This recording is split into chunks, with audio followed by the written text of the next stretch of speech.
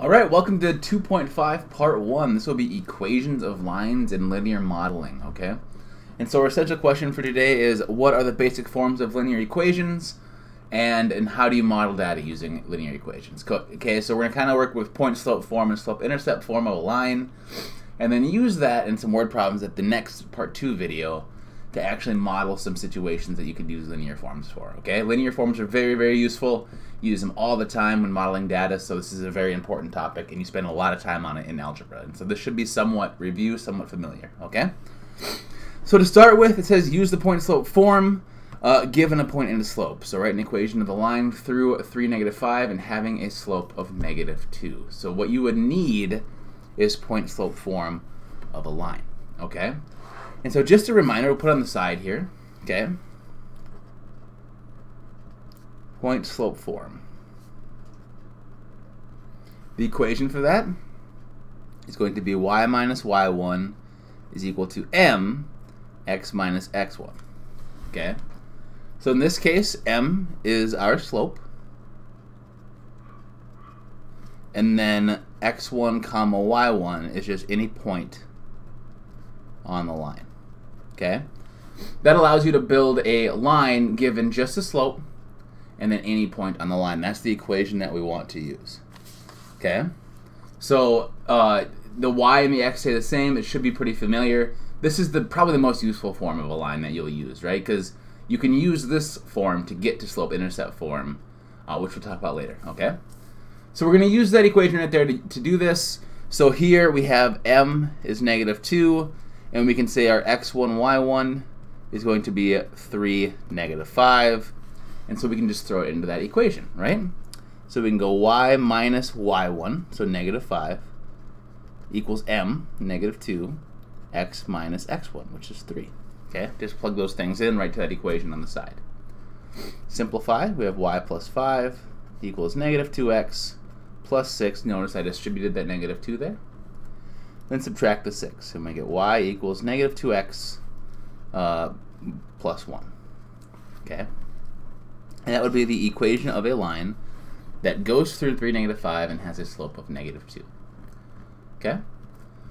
Let's try it again. It says use the point slope form given 2 points. Write an equation of the line through points -4, 3, and 5, -1. Now it wants us to write the result in standard form, right? Standard form is ax plus by equals c, right? So in this case, we were not in standard form, but we could get there quite easily by moving that 2x over, okay? So we're going to do the same thing, except for the first thing that we don't have that we need to find is that slope, right? To use this equation, we need the slope and 1 point, and we don't have that slope. So to find slope, all we have to do is use the slope formula, which is y2 minus y1 over x2 minus x1. Now, it doesn't really matter which one is x1, y1, which one's x2, y2. But this right here is a formula from your past. It's change in y over change in x, right? Or rise over run, you might have heard. So let's go -1 minus 3, y2 minus y1, over 5 minus a -4. Okay? So this is what? -4, 5 plus 4 is 9. So -4/9 is our slope. Okay? So now we have our m, and the equation calls for any point on the line. Certainly these are both points on the line, right? If the line goes through this. And so we'd have y minus, let's use this one, y minus y1 equals m, x minus a -4, so x plus 4. Okay. Simplify this. We'd have y minus 3 equals -4/9 x. What is that? Minus 16/9. I'm gonna leave it like that. Then we'll go ahead and add 3. So -4 over 9 x. What is that? Times 9. 27. So plus 27, 11. Okay, I should use a calculator to make sure. But once we have it in this form, we want ax plus by equals c. So all we have to do is move this x term over. Let's put this up here. And so we'd have y positive 4/9 x plus y equals 11/9. I'm still not confident on that 11/9. But now we have ax plus by equals c. You can flip around the y and the x no matter what because addition is it allows you to be commutative, which means that 1 plus 2 is the same thing as 2 plus 1. And now this is our final answer in standard form. It's a very common way to have your answer presented. Okay? So nothing too crazy here. Up here we were just able to use the formula right away. We had the slope, we had a point. Here we had to find the slope, but once you have the slope, it's the exact same problem, right? Okay. Finding slope and y-intercept from the equation of a line. So we're given the equation of a line in standard form. It wants us to find the slope and the y-intercept. So you have a few options. The easiest option is going to be, remember, that we have slope-intercept form of a line right here. So that was y equals mx plus b, where m was your slope again, and b was your y-intercept. Okay, that's the y value of your y-intercept. Okay, that's again from your past. There's two forms of a line here. So what we're gonna do is we're gonna go ahead and get this in that form, right? So to do that, we get y alone. So we have negative 4y equals negative 3x plus 12, then divide by negative 4. So we have what, 3/4 x minus 3. And now we have it in the form of mx plus b. So our slope is m equals 3/4, right, the number before the x. And our y-intercept, which is what it asked for, right, slope and y-intercept, would just be 0, negative 3. That is the actual point of the y-intercept. If you just say negative 3, you're technically not right, because that doesn't mean anything. But if you were to graph this, right, you could plot 0, negative 3, and then use the slope to graph this line. Okay? So nothing too crazy here, just two equations, two different forms of a line. Nothing too terribly challenging, but a little bit of review. Okay? All right. Part D. Use the slope-intercept form. We're going to write equation of a line through these 2 points, then graph it using slope-intercept form.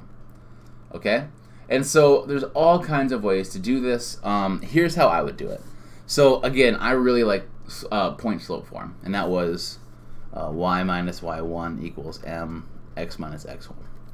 And so what I would recommend doing is using this to find the equation of a line, putting it in slope-intercept form from that version, and then graphing it. Okay?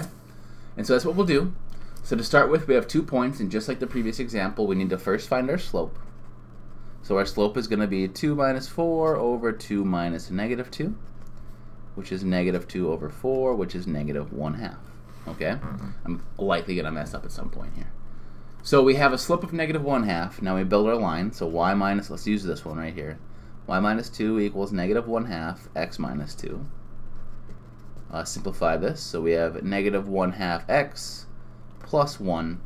And now if you add that 2 over, you actually get slope-intercept form, right? So we get y equals negative 1/2 x, 1 plus 2 is plus 3, okay? And this is now in slope-intercept form. This is in point-slope form. You could present it like this and it would be correct. But this is actually in slope-intercept form. So we took that, used point-slope form, and got it in slope-intercept form, okay? Let's go ahead and mark that down, actually. I'm going to write point-slope form, slope-intercept form. Okay, just in case you are half paying attention. So from here, it's quite easy to graph, right? Our slope is negative 1/2, as we said, and our y-intercept is 0, 3. So we go ahead and find 0, 3. It's very small, and I'm sorry. So 0, 3 is right here. And then you have negative 1/2 as a slope. So how you use that is this is rise over run, right? So we go down 1 over 2, down 1 over 2, and so on. Down 1 over 2, down 1 over 2, down 1 over 2. Lots of teachers say they want 3 points. I don't, make as many as you want. It goes on forever, right? Go ahead and connect those. You could use a ruler if you care about that kind of thing. A lot of people do. And that would be a decent looking line that would tell us a lot about this. Okay? You would know, right, the slope's negative, so it should be pointing down. If your picture's pointing up, you did something terribly wrong. Right? That's a very easy, quick check that you can do. But again, nothing too challenging here. Just like before, use that point-slope form to find the equation of the line. We can morph it into slope-intercept form. That works too. And then go ahead and graph it from there. There are a lot of other ways to do this. This is just the way that I would do it. Okay? All right, now we're going to work backwards. So we're going to find the equation from the graph. So we have the graph, and we want to use that to find the equation of the line. Okay? So step one, we're going to identify the slope, y-intercept, and the x-intercept. Okay? So it shouldn't be too crazy, but you have a few different options on how you want to do this. Let's go ahead and just find the things that it says. So m is the slope. We'll notice here we have from so we could do rise over run. You could also identify 2 points, right? You say this right here is -2, 0. This is 0, 5. Find the slope between that. That would work too. But we could just do rise over run, and so notice it goes up 5 over what, 2? So the slope would be 5 over 2. Okay? So either option there works just fine. The y-intercept is just going to be 0, 5, and the x-intercept is -2, 0. Now, the x-intercept in this case is not going to be super useful, right? We don't really need to use that for anything, but it's really good information to note, okay? Because if something fails, we have more information, and as the graphs get harder, when they're not just linear, when we have quadratic and cubic and whatnot functions, x-intercepts become very, very important. So remember, for a line, we have this equation y equals mx plus b. That's the slope-intercept form. And so we can just use that with these things, right? So we have y equals 5/2, that's m, x, plus the y-intercept, so plus 5. And that would be good enough, okay? So that is the equation of the line. From here, we identified these things. Mostly the m and the y-intercept are the most important, okay? On to the last page of the part 1 video. We have vertical and horizontal lines. Now, this is something that, like, obviously you could memorize, and you may have memorized back in the day, right? But it's something that's going to be the most, like, it's going to be really confusing if you don't think about it, right? If you just have to memorize, you'll mess it up. But an equation of the vertical line through any point, okay? And so if you're trying to think about this, let me find a piece of paper to write on here. This will work. So think about your plot here. And say we're looking at any point right here, okay? If we want to find the equation of a vertical line through that point, we figure out this, right? That's the vertical line through this, okay? Now think about the things that change. Now, usually an equation depends on the x and the y, right? But say this was just the point 4, 5, right? Let's pretend. Now, no matter where you pick, right? If I'm here, x is always 4, right? That's what it goes through. If I'm here, x is always 4. If I'm here, so no matter what, x stays the same, right? So you don't really need, x stays the same, the y changes, right? But if we just write x equals 4, no matter what you put in for y, that x stays the same. So if y is 6, x is still 4. If y is 37, x is still 4, no matter what, right? And so whatever stays the same, in this case the x value, no matter where you look, you end up with the same x value. That is how you can build it, okay? And so you just take the...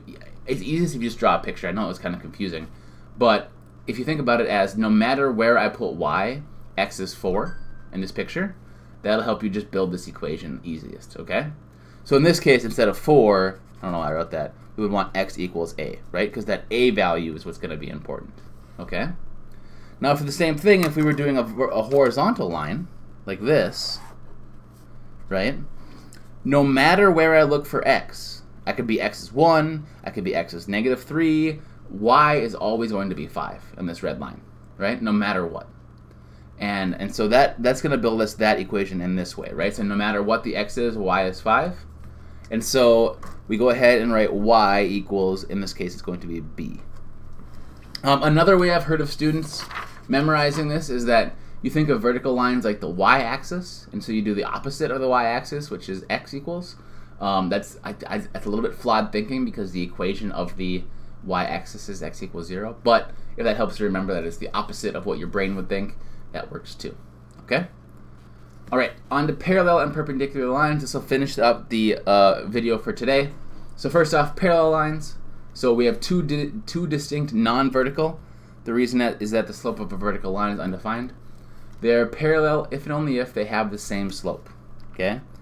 Lines with the same slope. Remember, slope tells you how steep something is. If it's the same steepness, they're not going to touch. Okay? So that's the definition of parallel. Now perpendicular, so two lines, if they're not vertical, they're perpendicular if and only if slopes have a product of -1. Okay?